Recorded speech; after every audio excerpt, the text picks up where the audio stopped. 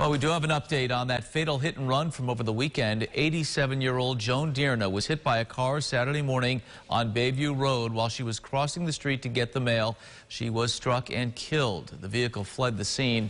Investigators sent out an image from surveillance video showing a vehicle that was in the area. The owner of that vehicle came forward and was interviewed by investigators. They say he was not involved in the incident. Anyone with information about the investigation is being asked to call 911.